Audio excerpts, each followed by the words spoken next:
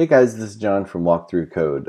In the last video, we talked about creating a child component and props. In other words, how to pass information down from the parent component to a child component.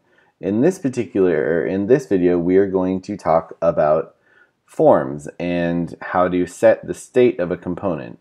We're not going to do that with a parent and child. We're just going to do it in one component, and then in the next video we're going to talk about that in more detail and how to set that up with a parent and a child component. So let's create an input here. Actually, let's make it here. Input type text. Interesting thing about React, if you in your image tags and your input tags, you have to throw a self-closing /, otherwise it won't know what you're talking about. It'll say you have an unclosed element or something to that effect, and it's just annoying, so don't do it.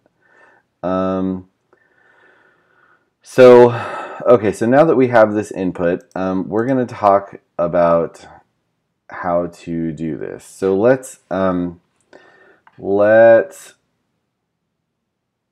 start by using, let's say ref. We'll say ref equals name or something. And then maybe we'll put another one down here. And actually, to make this marginally easier to read, let's stick this input inside of here and say name. Okay, and then here we'll just copy paste this and make this age, input type number, and we'll say ref is age. Okay, so now let's see. Okay, cool. And let's put a button. Button. We'll say click me. And we'll say this button, we'll wrap this in a form here in a second. We'll say button type submit. And then we'll create a form and move this stuff in here.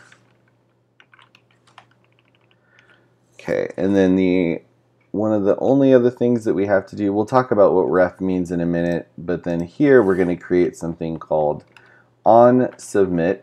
onSubmit is a React event listener thing that's basically like, if you have this attribute on here, if you submit this form, it's going to run some method that you write inside of the class. So here, like a common pattern for this would be to say onSubmit, and then we'll say handle submit. But we need to say this .handle submit, because this is referring to this particular class, and I'm kind of making this mistake on purpose just to show you what happens, because I forgot it and I still forget it. So we're going to create this function or method called handle submit, and we in all of them they get the event parameter in there that you can access, and obviously we're going to have to utilize that because we're submitting a form in an HTML page which is going to refresh the page. So to prevent that, we're going to say event.prevent default, and then let's play around now. Actually, so let's do this. Let's say console.log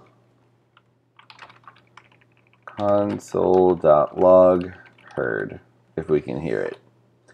So then we'll go in here and we'll just type some business in there, And awesome. So when we click this button, it hears the fact that this is being called, which is great. So now we're going to go into the form and we're going to say log, and we'll say the age input. And to get a hold of this, we're going to say this dot refs dot age, and then we'll save that. We'll just put some gobbledygook in here, and then we'll put 33. And so here's where this issue comes into play. So it says cannot read property refs of null. Well, I'm pretty sure that this is the right thing. This is the right context. However, what happens is that the context is incorrect. So you have to give it the correct context by saying dot bind this. And what that does is it binds it to the parent, which is the component, rather than the child context, which threw me off so many times. It's just one of those things that you just have to remember to bind it to the component, otherwise it won't have the right context. So if we save this, and then we go over here and we put some gobbledygook and then we say 42 and we click this, and then it gives us that proper context. And if we want to say dot value, rather, that was my mistake. If we go in here and we just put some crap in here, now we can see it. So it has everything to do with the context. And if you don't give this method the right context, then it won't realize that you're referring to the component, and it'll look in the child context and it'll say, I don't have a refs, so I don't know what this is that you're referring to. So now, okay, let's see if we can change one of these though. And what we can do to do that is basically we can change the state using this method called setState.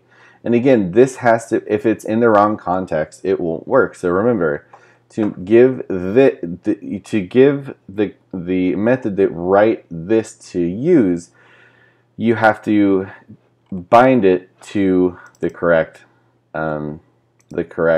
context, which in this case is the component. So here we can go in here, we can say this dot set state, and there's two ways to do this.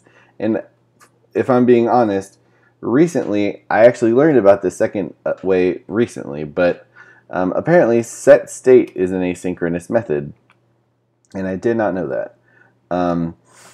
So what you have to do when you set the state is you have to basically any node in or any key inside of this you have to replace. If we had, let's say we had people and things and other things, we couldn't just put set state for people. We would have to set the state for everything, because if we did set the state, it would get rid of everything, all of the things and all of the other things. So we have to put the whole state in there. Luckily for us, we only have the people, but we can say people is people dot this dot state dot people dot, let's say I don't know, dot push, and then we'll say name colon name, or sorry, name colon this dot refs. You know what? Let's clean this up a little bit. Let's do let name equal this dot name, or sorry, this dot refs dot name dot value, and we'll say let age equal this dot refs dot age dot value. Seriously, value. And then here, this lets us use the shorthand ES6. So typing name would be the same as just writing name. So if we follow that, we can say name and age, right? Because then we're taking this name, we're taking this age, and we would end up going like this.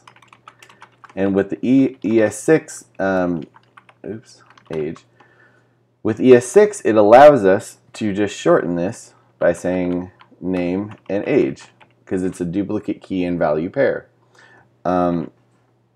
which is nice. Little syntactic sugar. So let's do this. Let's add somebody here. So let's say Bob is 44. And now we get some sort of error. This .state.people.map. What's going on here? This .state.people.map is not a function. So let's